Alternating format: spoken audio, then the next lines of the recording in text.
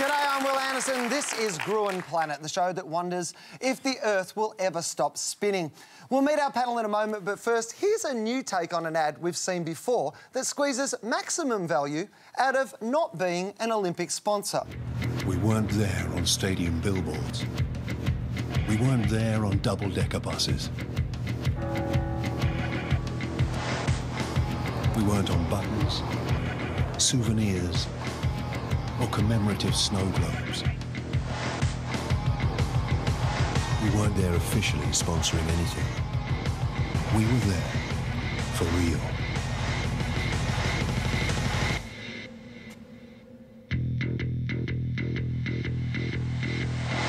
Inside the bodies of some of the greatest athletes on Earth. Brag, brag, brag. Anyway, from what I heard about the Olympic Village, it's not that hard to get inside the bodies of some of the greatest athletes.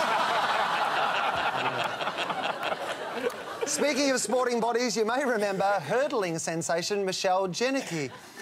Oh, that's my happy place. Whose pre-race warm-up routine lit up the internet. Check out the latest ad from bookmaker Paddy Power Italy.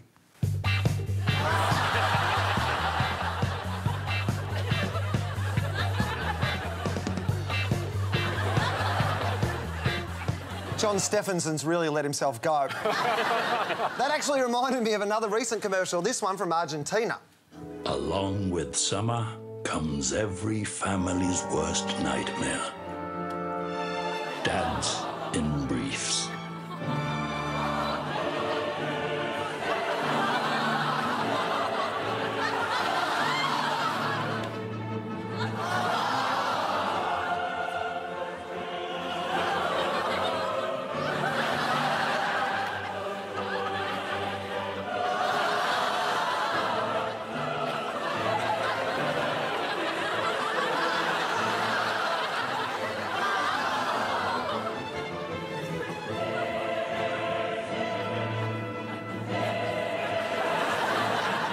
Dads in briefs. Could have been worse. The original idea was, hey, Dads in briefs. Too soon? Gruen Planet for dry and chesty coughs. Time to welcome our panel from Leo Burnett, Todd Sampson, and from Y&R Brands, Russell Howcroft. They're joined by a transfer legend from Madigan Communications, Dee Madigan, and a self-described marketing bloke, author, and occasional propagandist, Toby Ralph. All right, casino ads look pretty much the same. You know the drill. Smartly dressed people on a sophisticated night out, enjoying the high life at roulette wheels and blackjack tables. Oh, it's like a documentary. And then there's this one, which you might have seen featuring prominently in the How's That ad breaks on 9 on Sunday night. We open our doors to 25 million visitors every year, making Crown's Melbourne and Perth resorts among our country's most visited tourist destinations. We contribute over $2 billion a year to the Australian economy. Crown's investing over $2.7 billion, upgrading and opening new attractions like restaurants, bars, shops, gaming areas, conference facilities, theatres, and our 2,800 hotel rooms. Welcome to Crown. Restaurants, bars, shops, gaming areas, conference facilities. Blink and you'd miss that reference, especially if you saw the other version of that ad, which cuts even that comment out. Now, according to its 2011 report, in revenue terms, Crown makes almost $4 from gambling for every buck it makes from anything else. Todd, why doesn't it want to talk about that? This is corporate reframing 101. So they're not trying to hide that they're a gaming business. I mean, everybody knows Crown's a gaming business. But what they're doing, cleverly, is repositioning it as an essential part of Australian society. It's big, strong, important, dominant business that impacts Australia on a bigger scale. They're positioning it as a big, blue-chip, essential company. The other thing about, of course, it's about growth, Will. Yeah, so they know that they've got their gaming revenue, But what they need to do and what they want to do is advertise other services that are within Crown because they know that they can get growth via... I know, but they didn't mention it very much, did they? Do you think there's, like, people who are rocking... I just came for the giant statue of a horse. I didn't realise it. But again, that's deliberate because what they're trying to do is change the definition of Crown. Yeah, so, yes, originally the definition of Crown was casino. In fact, it was called Crown Casino. Now it's just called Crown, and what they're trying to do is change in our heads what that brand equals, and it equals more than gaming. They've got gaming already wrapped up. But also, I think by talking about tourism and training and jobs, they're positioning themselves as an important part of the economy. So gambling becomes a necessary evil that people are willing to accept. So they're inoculating their brand against the anti-gaming sort of movement. Yeah, I mean, people think casinos are literally a licence to print money. They're not. You know, when you look at their... They're pretty close, though, aren't they? No, but I mean, if you look at their sales to profit ratio, they're making 11%. Commonwealth Bank are making 33%. Woodside are making 28%. You know, they're right down there with Fairfax. They're not doing that well. Crown's spending blitz began in June. It paid about $500,000 for full-page ads in all of Australia's major papers. Open letters calling for the removal of John Story, chairman of Echo, the company that runs Sydney Star Casino. Those ads were not aimed at the public. Toby, what's really at play here? James Packer wants to build a world-class casino at Barangaroo. But the trouble is there's only one licence, and that belongs to Echo. Now, he bought 10% of Echo. They wouldn't let him on the board. So he's either got to persuade government to give him a second licence or cut a deal with Echo. The chairman's standing in the way, and you don't want to be standing in the way between James Packer and his next billion. It's like standing in the way of him at a buffet.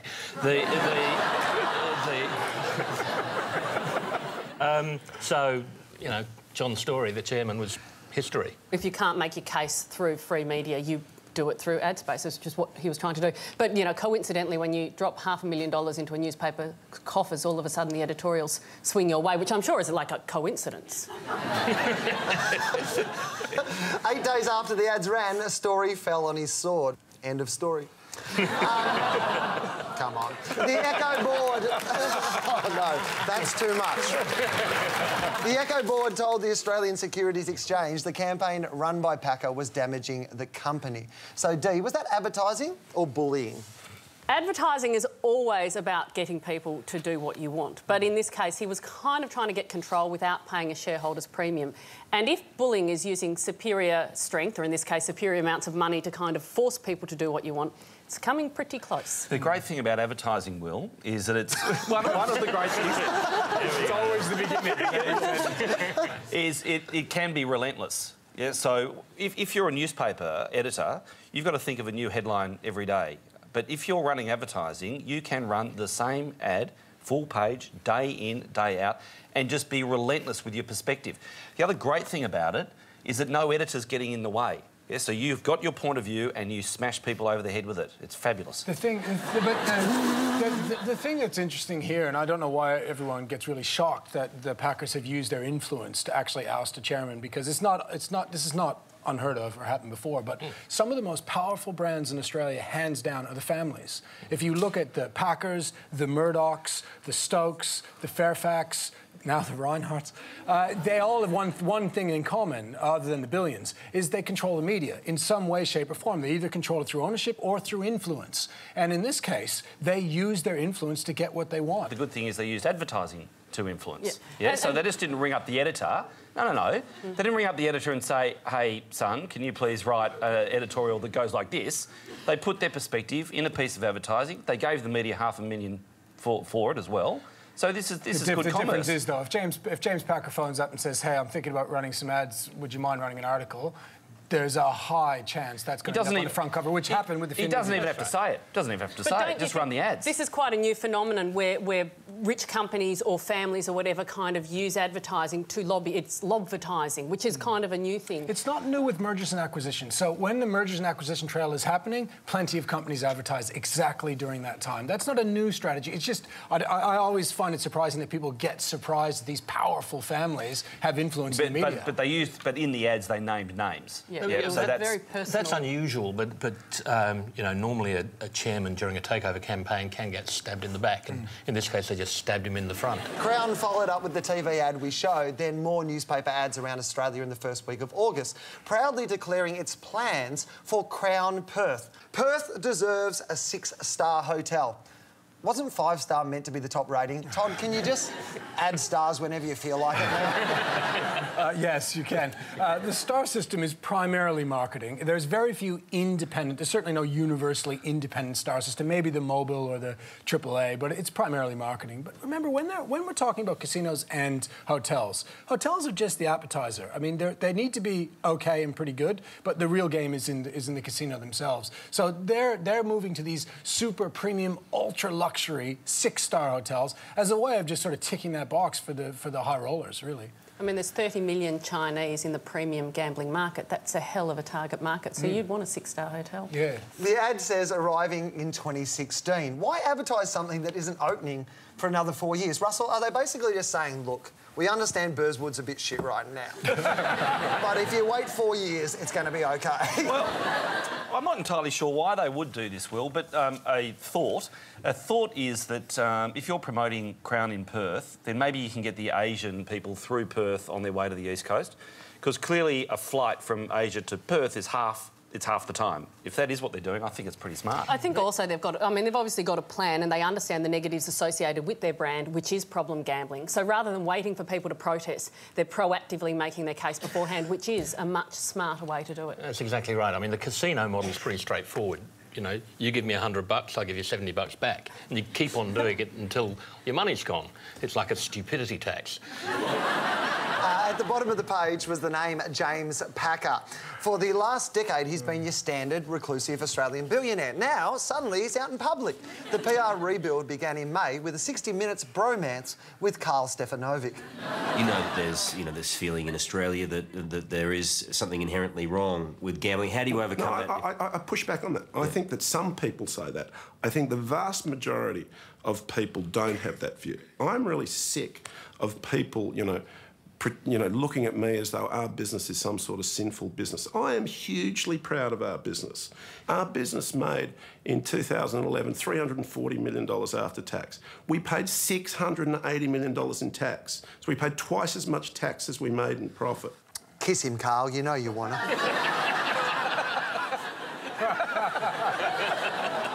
Supporting the public good through tax. Nice one, Jamie. Hang on, that's hardly the Packer family creed. Of course I am minimising my tax, and if anybody in this country doesn't minimise their tax, they want their heads ripped. Because as a government, I can tell you, you're not spending it that well that we should be donating extra. Toby, how would that 60 Minutes piece be put together? Well, I reckon it probably helped that he owned the company just before then. And it's hardly a hard-hitting interrogation, you know. I mean, it's not Kerry O'Brien or Adele Ferguson from Fairfax. It's Carl Stefanovic, which is like being licked by a puppy, isn't it? A drunk puppy. Packer is absolutely doing the right thing by fronting the media himself. I think Australia's actually vaguely fond of James Packer. I think they feel a bit sorry for him. Yeah, because his dad was tough.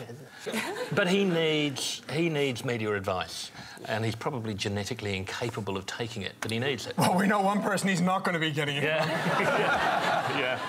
What was wrong with grumpy, distant, might be a Scientologist, James? Dee, why is it so important to humanise him all of a sudden? He's from a wealthy family, and it's inherited wealth, and he's in gambling. Those are two things that'll probably work against him in terms of public sentiment, so he needs to work doubly hard to make sure that he remains likeable. I just think he's doing his job. He's doing his job. Ultimately, he's the chief salesman for his organisation, and he is doing the job that he ought to be doing. I think the 60 Minutes interview, though, is, if you take it for what it is, it's just clever.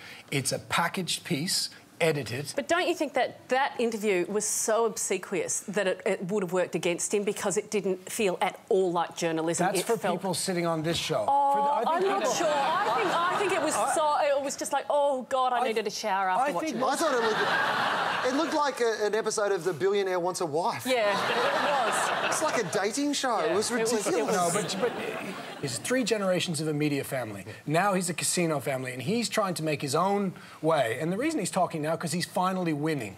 When he wasn't winning, when he was losing lots of money in Macau and he lost lots of money in Las Vegas, he didn't talk. I mean, the guy was probably depressed at the time. Now he's winning. So now he's putting his face out publicly, and I think good on him.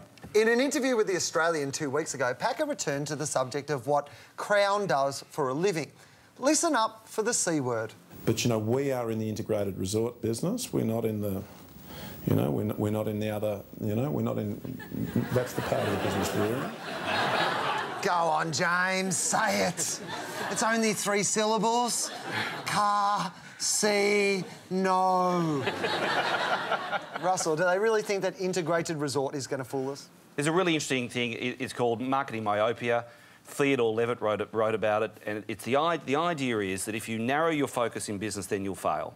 So what you have to do when you define your business is give it the broadest definition you possibly can, and as a result of that, you will grow. That's all that's going on here.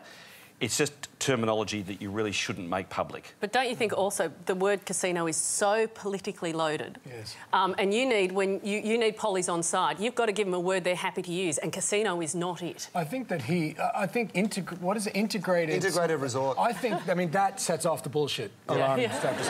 But I think what he could have done, which is true, is he could, because I think there's 2 things going on here. I think that he wants to position Crown as a luxury brand, a worldwide luxury brand. And I think you'd do a head shake on that. And the other thing is I think he's insuring, I think it's smart for them, I think they're insuring against a heavily regulated market. They know that gambling is one of the most regulated and going to be more regulated. So talking about it as a luxury brand or as an integrated hotel or whatever they're calling it... Just broadening the definition of the offer is what they're doing. For strategic reasons. It's an escort agency instead of a hooker. It's kind of just... I mean, that's basically what it is. Although, at most escort agencies, you get something back for your money. Yeah, I reckon you get fucked at both.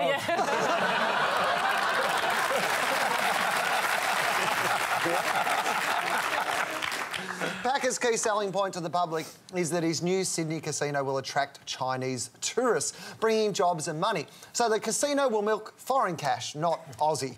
Toby, does that work as a PR message? Yes, it does, actually. You know, I mean, casinos get $4,100 every second of every day, all year, passing through them. Australia gets about $120 of that. Vegas gets about $300, and the casinos in Macau are getting about $1,400 a second. They're vast. By 2020, there'll be 100 million Chinese travelling, middle-class Chinese, and 80% of them want to go to a casino. They're either going to come here or somewhere else. This is something that we're going to hear more and more. This terminology, we're selling middle class to the Chinese middle class. It's only just starting to come into language now. We're going to hear it more and more. In 5 years, 10 years, 15 years, part of Australia's ongoing success will be the fact that we have sold to the Chinese middle class our middle class. I love that the entire future of Australia is based on the idea that we will sell them shit we dug up and then try to win it back. Yes. That's what's going to happen.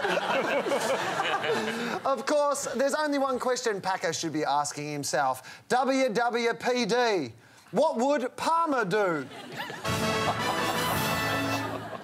What would Queensland billionaire Clive Palmer do if he wanted to get a casino built? He'd announce it as if it's already happened, which he did 3 weeks ago with the $2.5 billion Palmer Coolum Resort upgrade. Clive's new casino will come with theme park, wildlife park, 20-storey Sky Needle and hovercraft. Here's what he told Sunrise when asked why he was doing it. Why does New South Wales play Queensland State of the Origin football every year? Why do we want to go to the moon? We want to go to the moon because it's there. And because when we get there, we can build a whacking great casino. Sorry, integrated resort. Gruen Planet, one tool does it all. Now, Spin Cycle, where we count down our favourite recent publicity stunts. At number 3, Michael Phelps in hot water for a fashion endorsement. Photos of a new campaign for Louis Vuitton surfaced on the net last week, after the Olympics, but 2 days before the end of the non-sponsor blackout. Some suggested Phelps might have his medals stripped. Others that it was a cheeky plot to generate headlines. We figured that fully submerged is the only way he knows how to piss now. I just hope he was really stoned. He's like, dude, the pool has shrunk. At number 2, Mini, which showed a gold medal ingenuity to drive around advertising restrictions at the Olympics. But Mini has a lot of PR ground to make up. In Germany, brands can buy naming rights for the weather. Mini paid €300 to name a storm front Cooper in February, giving weathermen the chance to refer to Cooper on air, as it wreaked havoc across Poland and Ukraine. Death toll 70. Mini nil. At number 1, the very latest publicity meme, the sadistic vending machine. In London, Kenneth the talking coffee machine has been harassing passers-by. I'll tell you what, if you give me a hug, I'll give you a free cup of coffee. Yes, man! Now, how about a kiss? People doing whatever a machine tells them to do. Humiliating themselves for the chance to win basically nothing. That's not advertising, that's Big Brother. Gruen Planet. You couldn't be in better hands.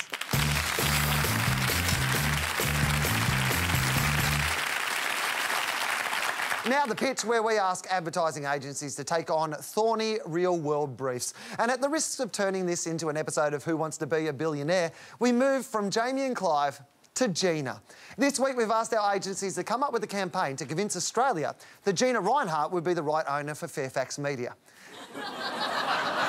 Can they do it? Please welcome from Loud and Clear, Joel Beath, and from Cooch Creative, Ron Samuel. Welcome. Hi, Joel. How did you break the news, mate? Well, there's a saying in advertising that if you can't say it, you should sing it. So we decided that we'd create a tune that would get all of Australia singing along with us. Oh, let's have a look. We're a lucky country, and thanks to Gina, we've got spare cash up our sleeve. So thanks for digging in and finding stuff and selling it overseas and saving us from the GFC. Now there's a new job and we need her, 'cause Fairfax is losing readers. Because the facts aren't fair, they sure aren't Aussie views. Left to their own devices,